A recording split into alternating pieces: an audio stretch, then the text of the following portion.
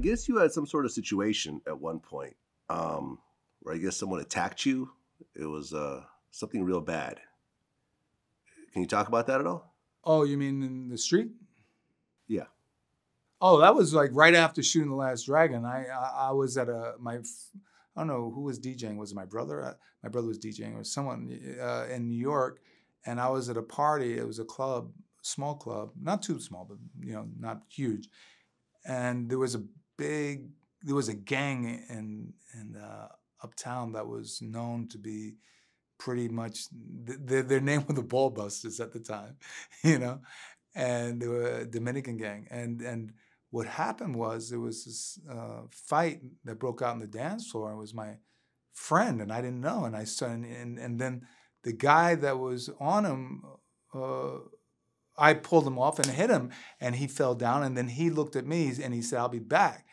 And I was like, "Yeah, right." So I didn't know he was a ball buster, and my friends were like saying, "Yo, you got to get out of here, man.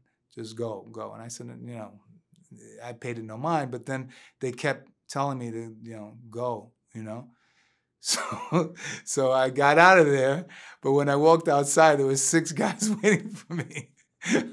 And one cat ran away that I knew. He said, "I'm getting out of here." But they approached me. They said, "Yo, you stole my boy's gold chain." So the guy was a coward. He lied, He started a fight with my friend, and I didn't steal anything from him. So they just started going at me, and I actually started doing well. I was just in the moment knew that I had to protect myself, and just second instinct. At that time I was training so hard. I know that I was hitting somebody, and they're gonna feel it, But one cat, he had a knife or a bottle. I got hit in the head, sliced on the side of my face, and when the bottle is what slowed me down, because it was like a hard bottle, It almost knocked me out. I got dizzy, and they just ran off. Thank God. So that was right after. It would have been terrible, right? I get stabbed to death right before the opening of The Last Dragon. So my girlfriend at the time was crying at the hospital, like, "Ooh." It was just, yeah, it was terrible. My mother was. So you had your face sliced? Yeah, over here I think there's still a little mark. Yeah. Okay, you got. It was a bad back, and then New York was really terrible. New York was great. It was really amazing, but it had a dark side to it too. Yep. Sad, man. Sad. It's sad. I'm happy I live, so I'm not so sad. Yeah, no, absolutely. I guess at one point there was talks of a Last Dragon Part 2. At one point. It's been going on forever. Okay. It's been going on forever. Well, I guess you had a crowdfunding campaign, and I guess Samuel Jackson was supposed to play Sho'nuff. No, there was all talk between some people at Sony and some other characters. I can't say. They were reaching out to me, but I just didn't feel everything was the right time. This was years ago. This is around right after Julius Carry's Sho'nuff died, 2008. I think they were just trying to feel out online what people wanted. A lot of people didn't want a remake. They want a sequel. But, who knows? I don't know what's going to happen. I mean, I know the rights are up next year to the film. So I don't know. Well, I mean, 3 of the main characters from The Last Dragon are no longer with us. I mean, we talked about Vanity, and, you mentioned Julius Carry, who played Sho'nuff, but also Leo O'Brien, who played your little brother. He also passed a few years ago. I think he was only like 41 or something at the time. Right. I mean, yeah. You just, with these days, amazing projects like Game of Thrones, I mean, look what happened with Snow, right? He died and he came back. There's all kinds of things that could be done, but I know he didn't literally die. The actor didn't die, so it's a different thing. But just with film or TV, you can get very creative in making something happen, and but you have to really think things out, and you have to be intelligent. You know, you can't be too cocky. You have to really know the essence of what people love about this film. You know, really, I think they love not just the humor. That was like the icing on the cake, but they love all the actors that were in it. They love all the colorful characters. They love all the music. They love that it was a diverse cast, yet it was there was a lot of heart in there. You had a character that you can identify with. Everybody, to a certain degree, thinks that that there are people out there that don't want them to be successful, and or like Bruce Leroy, he was on a journey. He was a good guy on a journey, and everybody's trying to stop him.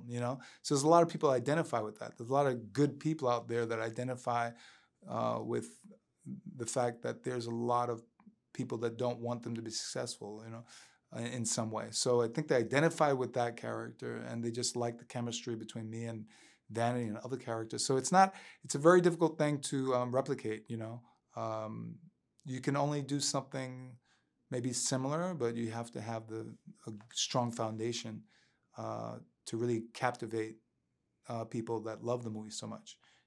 You can't just wing it. Well, when I was a kid, martial arts was huge. Like, I remember in elementary school, making nunchucks at home by, cutting up some brooms, and putting a chain in between them. And Bruce Lee was like a god, growing up. But you look at 2019 and martial arts movies are almost non-existent. In China, I'm sure there are, but in America, like, I can't even think of a martial arts star these days. That's right. And there's a reason why, yeah. Why is that? Well, because it's been so white-watered, everybody's throwing a round kick, but nobody really knows martial arts, I mean, there are some, don't get me wrong, but, for me, the acting is the most important thing, And then if you captivate people with the acting, then they're invested in the story. They're invested in the project, I think they do it backwards. They make the martial arts the whole thing, but then after a while, it looks like a bunch of gymnasts or monkeys jumping around, Everybody throws a kicks, everybody's jumping, everybody's flipping, But what about first captivating somebody with a story, Making people identify with the characters, taking them on a journey, a trip that they don't want to leave, And then giving people and making the star vulnerable, and then making his or her adversary someone that you just don't want around, yet you're interested in. Once you do things like that, then you deliver martial arts in a certain way that is an art, not just a kick and a punch. Hopefully in the near future there will be another star, because I grew up with Van Damme and Steven Seagal and, people like that, where it's like, okay, there's whole franchises around these people and it's all kind of based on martial arts. These days, like I said, I don't think it's even around anymore. And it's too bad. I think people are missing out because of that. Yeah. Yep. Well, Taimak, man, definitely appreciate you coming in. Yeah, it's been great. For anyone who hasn't watched The Last Dragon, it's on Netflix right now. It's absolutely stunning. Even with the special effects being what they were back then, like the part at the end where you're fighting Shonuff, and like every time you guys are hitting each other, there's like the flashes of blue and orange. Yeah. Really well done, man. Really dope. Yeah. I mean, it's like real art, right? It's not so clean. But it's colorful. That Shonuff, he was so funny. There was so much. I mean, right now, I'm excited about what I'm up to, and you can find me on Instagram at I am Taimak, IAMTAIMAK. I've got some interesting things happening, and I think you'll like it. No doubt, man. Looking forward to it. Thank you, Vlad. That's what it is. Until next time. Peace. Peace and love.